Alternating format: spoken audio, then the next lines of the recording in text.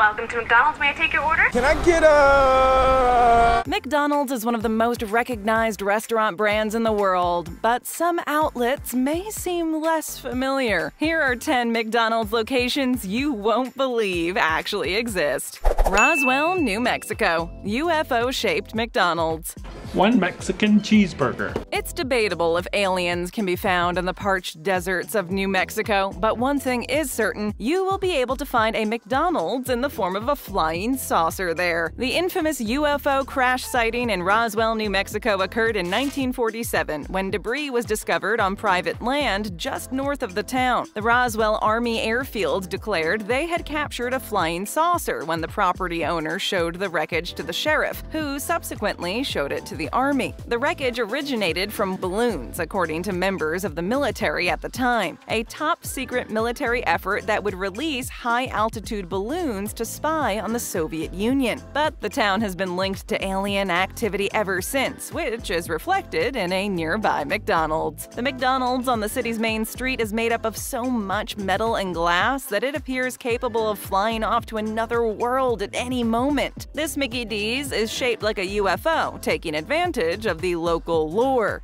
Smart, Ann. Smart. Not only that, but a local artist has painted a mural on the enormous wall of a neighboring building featuring Ronald McDonald as well as Birdie the early bird flying about a planet-sized brain in spaceships. The artwork provides something to think about for customers waiting in line at the drive-thru, as well as a picture opportunity for Roswell's extraterrestrial-minded fast food eaters.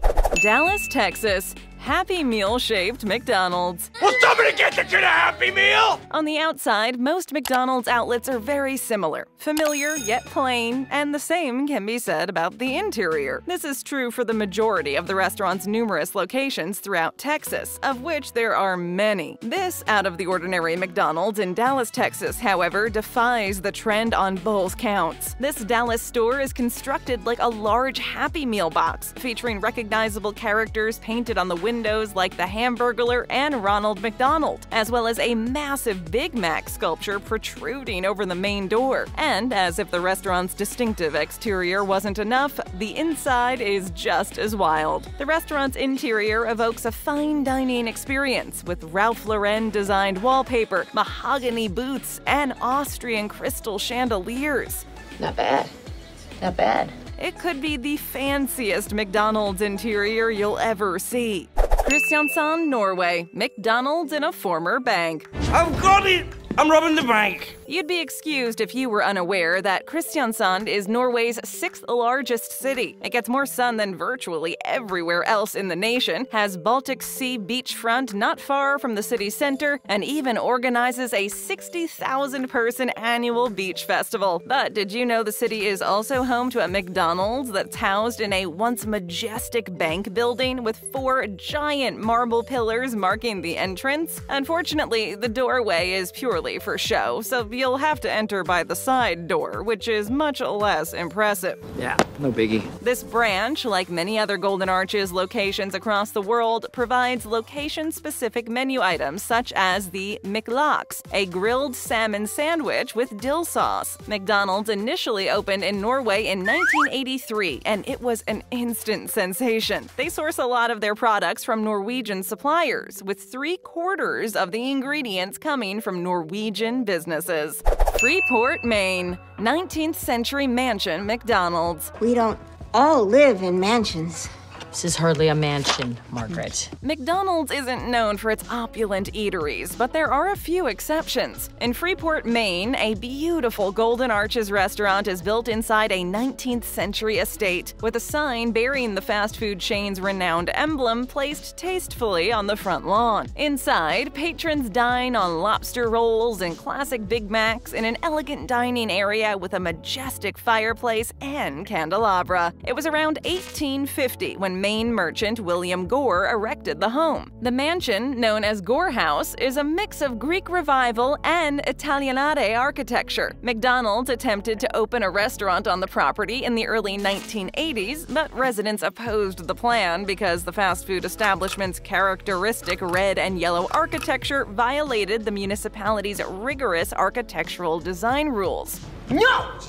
No! McDonald's and the town finally reached an agreement. The Freeport Zoning Board of Appeals granted the business permission to open a restaurant within the historic Gore House in late 1983. Inside the 19th century home of a former ship captain, you can find luxurious and elegant furnishings as well as your classic McDonald's menu. And if you dare, order a McDonald's lobster roll if you're seeking something unique to New England. As we keep moving on, take a second to hit that like button, would ya? Thank you. Next! Taupo, New Zealand, the airplane McDonald's. Good news is we'll be landing immediately.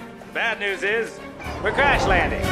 Some airplanes may offer burgers as part of their in-flight meal options, but they'll certainly pale in comparison to the Big Mac served at a McDonald's in Taupo, New Zealand. Believe it or not, this Mickey D's dining section is housed within a decommissioned jet. The plane sits stationary on land that was once a used car dealership, so there's no burger flipping happening in the cockpit at 30,000 feet. The plane was purchased by the dealership's owner for the curiosity factor to draw in customers. Game changer. And when McDonald's purchased the land, the grounded plane came with it. The plane in question is a DC-3 from the 1940s and can now seat up to 20 people after being transformed into a dining room. This particular aircraft was produced in 1943 and flew for New Zealand's South Pacific Airlines from 1961 to 1966. It has been repainted to include the restaurant's iconic branding on the side of the plane. What a cool way to feel like you're truly getting some world-class in-flight service while enjoying your favorite burger from the Golden Arches. Prague, Czech Republic. McD's next to the Communist Museum. Not there. Anywhere but there. Oh, a museum. The Museum of Communism is located in Prague, Czech Republic, a beautiful city and among Europe's most visited places. A unique McDonald's is also located just adjacent to the museum. That's interesting. That's very interesting. The museum, which is housed in a former nobleman's castle, focuses on the political regime that ruled Czechoslovakia and much of Eastern Europe until 1989. The museum was founded by a political science student from the United States. Of course, there are many propaganda artworks and posters at the museum, and most of the material was purchased at flea markets by the institution's founder. There's some irony in having a world-famous burger joint, one that is viewed as one of the emblems of American capitalism, no less, beside the museum dedicated to communism. But there's nothing like learning about the past and walking around a museum to work up an appetite, and then walking across the street to grab a Big Mac.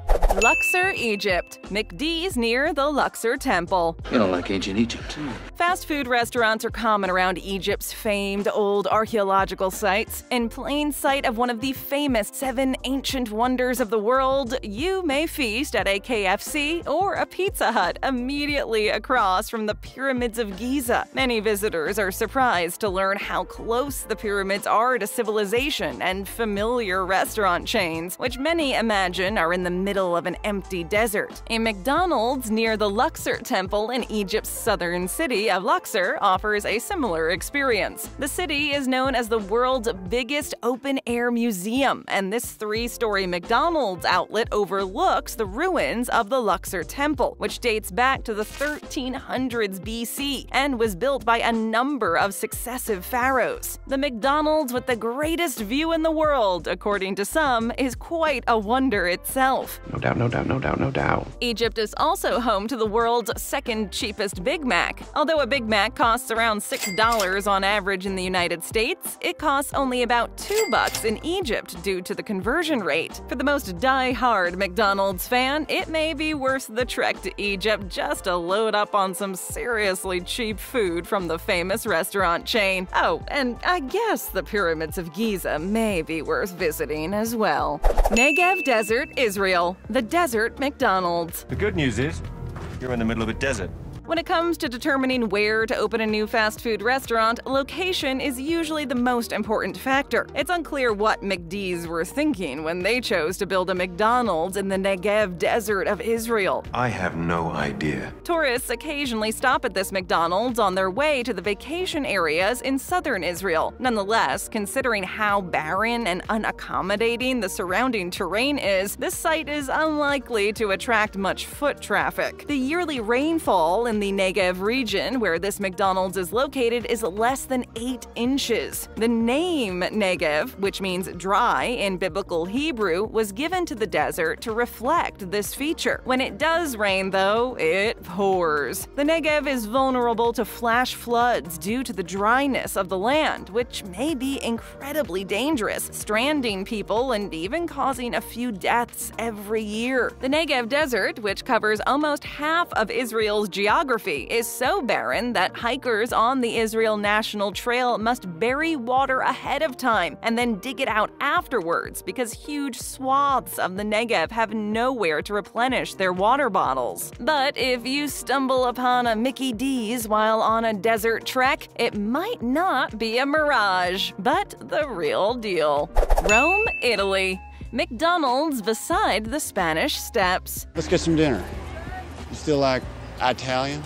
If you're on vacation in Rome and have just visited the Spanish Steps, you'll find yourself next to one of the fanciest McDonald's in the world. This Golden Arches site may not date back as far as the Spanish Steps, but it did open its doors in 1986, making it the first McDonald's in Rome. The unbearable scent of fried food polluting the air, and the idea that the business was adding to the debasement of Rome and the westernization of Italian culture did not go down well with Romans at the time. Babidi-boopy? Che cosa? Peter, what are you doing? Speaking Italian. Protests did eventually die down, and the facility is now in its 4th decade of operation. Imagine a little more affluent Olive Garden if you're trying to picture what it looks like. Fountains, sculptures, and mosaic walls are among the artistic characteristics, and the tables, which are covered with marble. A salad buffet, chicken cordon bleu sandwich, and fresh pastries are among the upmarket menu offerings. Even though this McD's location is near a popular tourist destination with tens of thousands of tourists each day, you shouldn't have any trouble securing a table. The restaurant can accommodate up to 450 people at any given time.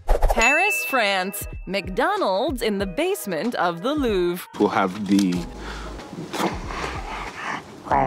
McDonald's has not always been well received in France. A group of farmers demolished a McDonald's restaurant in southern France in 1999 to protest tariffs imposed on French products and the importation of hormone-treated cattle meant for McDonald's burgers from the United States. They demolished the building and carried away the materials, spraying "McDo Go Home" on what was left of the construction site. However, the general view of the Golden Arches in France appears to have changed. France was McDonald's most lucrative nation outside of the United States in 2014, with sales of $4.8 billion the year before. Franklin, Grant, and Jackson. McDonald's established a location in the Louvre Museum's subterranean basement in November 2009. While it didn't quite fit in with the Mona Lisa, it was close enough for some to reignite the anti-American sentiment. "I'm not against dining in the museum," one Parisian commented, that McDonald's is hardly the pinnacle of gourmet, and that today it's McDonald's, tomorrow it'll be cheap clothing stores. It's safe to say that even though McDonald's isn't even close to the quality of most food found in Paris, there's something to say about the convenience and familiar flavors that the mega chain is notorious for. The next time you visit Paris and you've had your fill of the famous French cuisine, you can always treat yourself to some McDonald's fries and a Big Mac. But let's be honest, tiring of France's famous restaurants? That won't happen. Ever,